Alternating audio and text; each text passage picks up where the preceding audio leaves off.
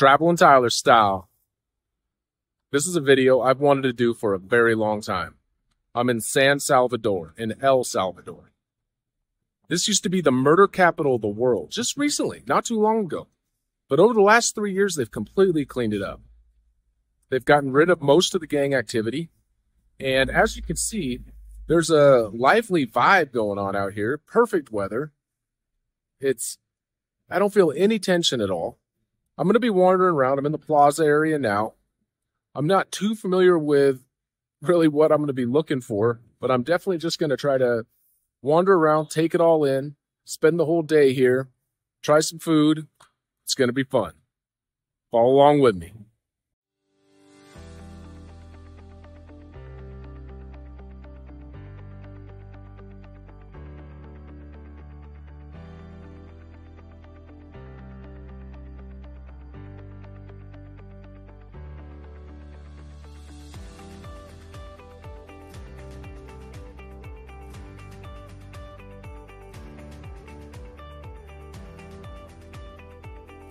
This is actually the Plaza Libertad. It was the first thing that I read when I said, where should I go? This is what came up, so that's why I chose this. There's only so much to see in this little area though, so now I'm going to continue on and let's see what's next. The reason I'm wearing a hoodie is because I have my passport hanging underneath my hoodie. It's in the like a necklace deal. That's where I keep my credit cards and my passport, so nobody can tell that I actually have it on me. It's a lot better than having it in your backpack, and you never know. You might get robbed or something could go sideways. You could move a backpack behind you. You don't want to be stranded in a random country without your passport, so that's why I have my hoodie with my passport underneath it, and it's not visible. If for some reason someone did try to steal my backpack that I have on, all that's in it are power cords and chargers and that type of stuff that is very easy to replace. And then everything that's basically critical is not exposed. So that's the way I'm doing it on this trip. That's the way I always try to do it when I'm going to countries that have a little bit of a reputation for pickpocketing and that type of stuff. And it eliminates that risk. I'm with Enriquez here. Enriquez, what were you just telling me, man? I am Enrique Escobar, and if I am with him, something brought him here, and God loves him. But how safe is San Salvador now? It's safe. If you are with me, nobody will touch you. It is against the law. How long has it been safe for? For like 3 years? 2 years? No. Like a year and a half. It's the president that did it, huh? Bukele. Bukele, okay. He made it. Bukele, he's the man. Okay. Hey, thank you. Thank you, Enriquez. Nice to meet you, man. Hey, thank you for looking after me, dude. Can I ask you something? Yes. Can you invite me to some water? I'm thirsty. Can I invite you for some what? Water. Yeah, of course. Let's go. The president of El Salvador, his name is Nayib Bukele, and he's my age. He's like 41 years old, born in 1981. And he's a stud. He's changed the whole fortunes of this whole country. He's very hard on crime. He's eliminated the gangs. All of this is within the last 2 or 3 years. He's very proactive with the way he's going about certain things. And, 2 years ago, I wouldn't be able to walk around El Salvador like I am right now. And he's brought back tourism. Like, people are actually coming here now. They weren't before. And, think about this. For the last 20 years or so, people that have lived here have not been able to send their children to school without being worried about their safety. Their husband leaves for work. He may not come home. There's so much good that has happened recently in El Salvador. It needs to be recognized because it's now a safe place. I mean, you can walk around freely and you are not going to get harmed. You have to have your head on a swivel. You have to always be careful. You can't be oblivious. You definitely can't be nonchalant about things. You need to always be aware of your surroundings. But compared to how it used to be, I mean, I don't feel any tension. And as an American, I've had like 3 or 4 people come up to me saying, we're looking after you. We will not let you get hurt. Like, wow, okay. I appreciate it. I mean, that's a real thing. Like, they are, I mean, there's a lot of eyes on me. I'm wearing a bright orange hoodie. I'm the only American floating around this area. So obviously I'm holding the camera, walking around talking. So obviously I am sticking out like a sore thumb, essentially. But with that being said, people are coming up to me being like, you have no reasons to be concerned. We got you. And that's cool. For real, that's happening. All right, I haven't shaved in a week or so. So I stumbled into a barbershop and I've asked him to shave my face. And I think that's what's about to happen. So here we go.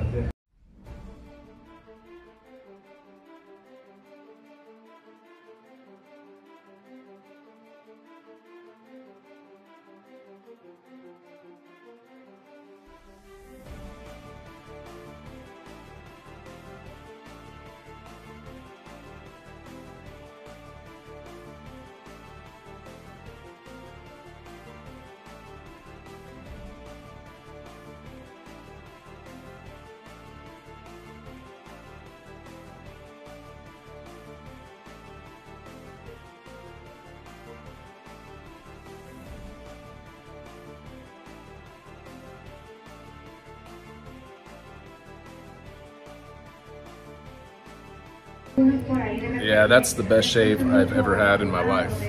It's crazy. So glad I stumbled into this place. One of the hardest parts with traveling like I've been traveling is, you know, I don't even have extra clothes, let alone a razor. So I've just felt nasty, you know? But he's still not here. Thank you. Thank you, my man. See, I'm making friends. But, you know, I was just feeling nasty, and I was just waiting for an opportunity to come across a barbershop that could do it. So I'm in El Salvador, and I walk across the street, and I see a barbershop. And I went in and put into Google Translate, I want a straight edge shave. I wasn't even sure if that would translate. And this person gave me one of the greatest shaves I've ever had in my life. And I was in there for like 45 minutes.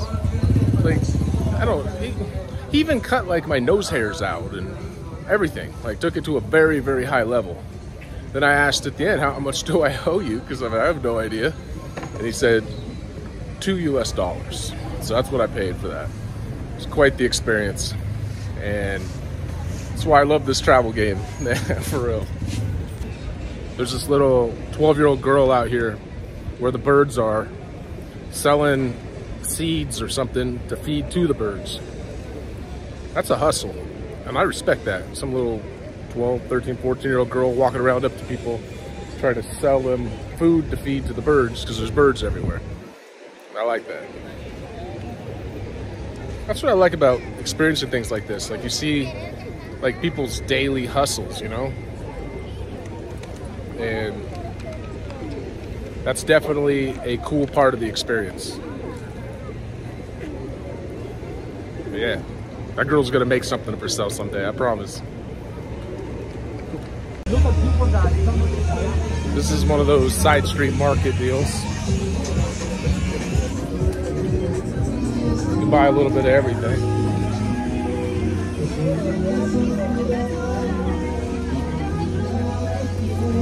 You know, I always walk through these markets and only buy food. That's the only thing I ever buy, like right there. Corn. That's awesome. Or actually, that's a banana. Yeah, so that's banana. Plantonis or whatever they call them. But yeah, that's kind of, I never buy like trinkets or, you know, sometimes I'll buy toothpaste. I will, like, as a matter of fact, I kind of need toothpaste right now. That guy's slanging toothpaste. I'll have to circle back on that one. Yeah, I'm definitely gonna go back and pick up some toothpaste. But like, that's the only thing I ever really buy. But what I'm saying is, like, when they have little street food people, like, cook it up street food in these markets, that to me is awesome. Like, sometimes I will post up for hours eating street food in situations like this. Now this one I wouldn't say is heavy on the food, you know, some of them are, but oh, this guy's getting his shoe shined. Yeah, I could go for a shoe shining too. A shave and a shoe shining, that'd be a very productive day.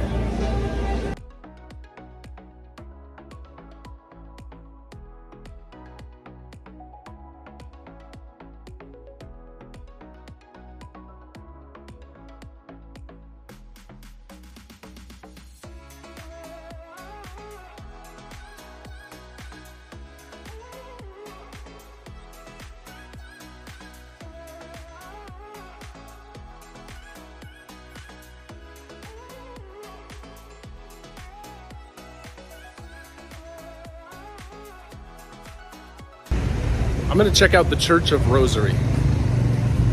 Evidently, it's not, from the outside, anything too impressive. It's kind of like one of those can't judge a book by its cover sort of a moments.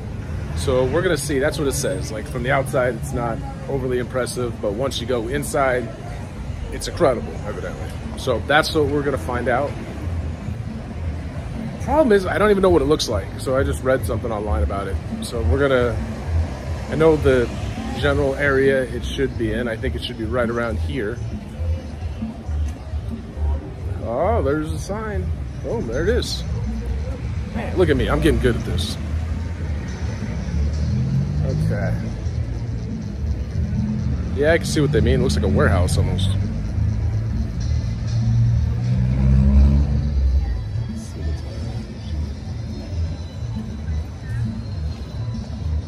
All right, I'm gonna see what it costs to go inside and scope this out. Okay, so it's $2 for me. So we're gonna go take a look at this.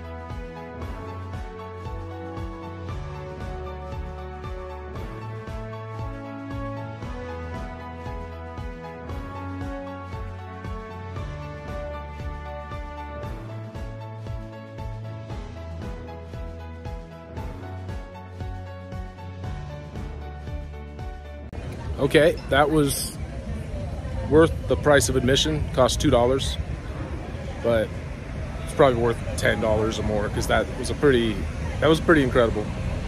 You know, it's one of their main tourist attractions here, and they're right. Like the outside of it is it's not impressive, but when you go inside and you see the details and like the sculptures and how pristine it is, yeah.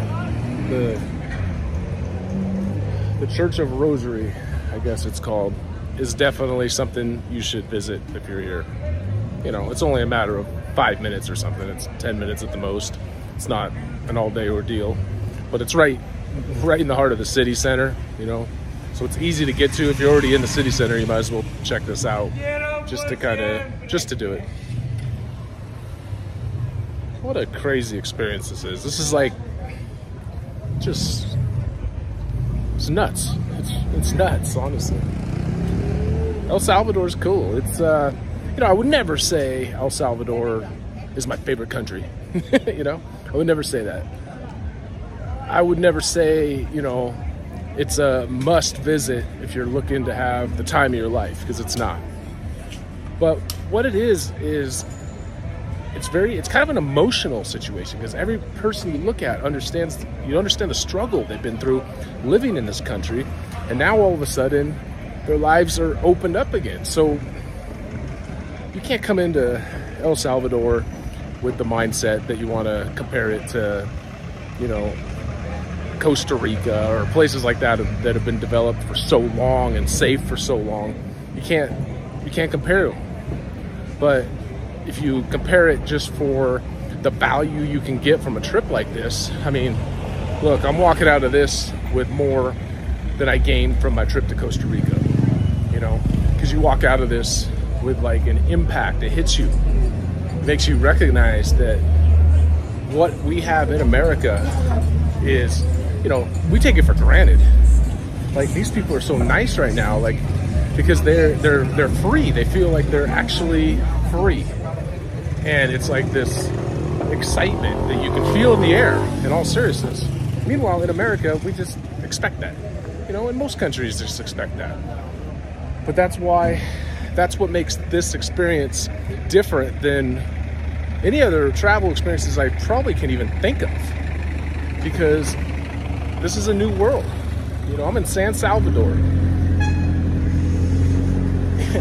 Man, this used to be so dangerous and crazy. When I was a kid, no way I would have thought I would try to come here. And now I'm here, and I'm realizing that, like, everybody is treating me so well and so friendly, and people are so happy. Man, it's one of those things. If you have an opportunity, I would suggest you do it. I really would, just because it'll change you. If you don't get something out of this, then I don't know what to tell you. I went back to my hostel and chilled for a little bit, and now I'm heading back out. So my current mission is I need to try a local pupusa. I just have to. It's kind of part of the deal. And you would think it would be really easy to find. I, up to this point, have not seen like a sign that says best pupusas in town or something. That's what I'm looking for. Something that's like a dead giveaway, like this is the place I need to go. So that's my current situation as I'm walking down these streets, literally for that reason. And once I find the right restaurant, I'll sit down and I'll try to give you an idea of how good it tastes. Typically, that's not something I would try to eat like in Las Vegas, you know, or somewhere else around the world. But here, you know, you got to. So let's see how this goes. I've made it a goal of mine to have a pupusa while I'm here in El Salvador. And that is what I'm about to do right now. I ordered a loca pupusa, which they said is bigger, made of local ingredients, and then a pollo pupusa. So we will see how this goes. I'm pretty excited. It's one of those things that you cannot not do this. I'm not even sure if I like pupusas, but this is how we're gonna find out. Okay, so here's how I'm doing it. I think it's right. So you get the pupusa right here. Okay, grab it with your hands. Then you got this stuff that I pulled out of that. So I'm assuming that that's what it's for. So you grab it like that. Kind of, ooh, it's hot. So I'm gonna grab it like that. Okay.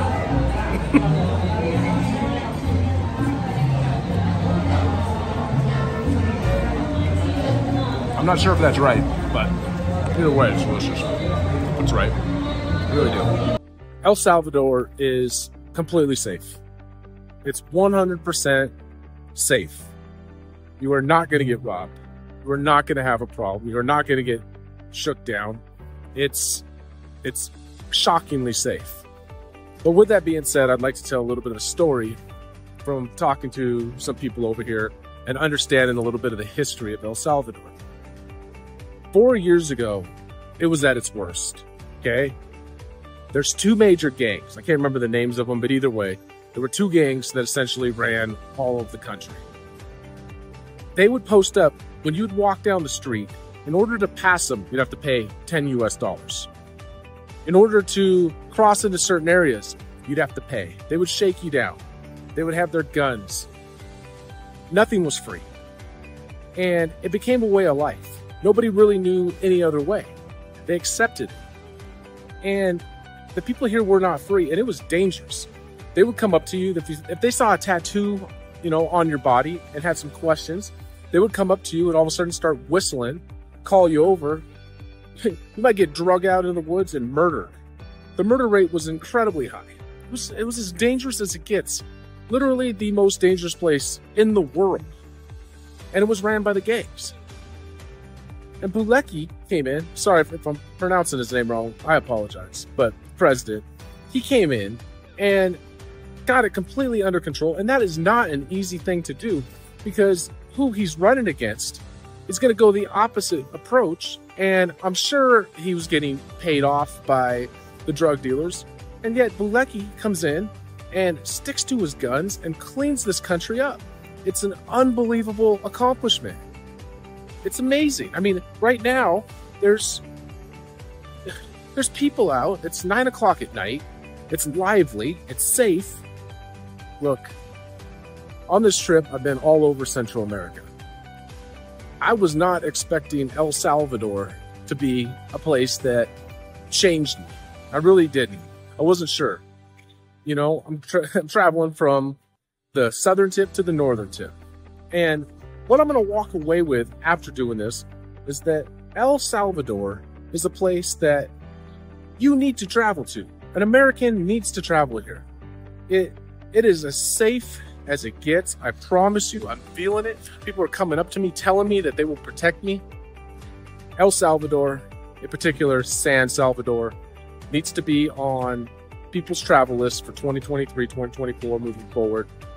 It has a lot of potential. In 10, 15 years from now, I promise you, El Salvador will be a powerhouse in Central America. That's what I got. Traveling Tyler style. Subscribe to my channel. I got a lot of videos coming. I really do.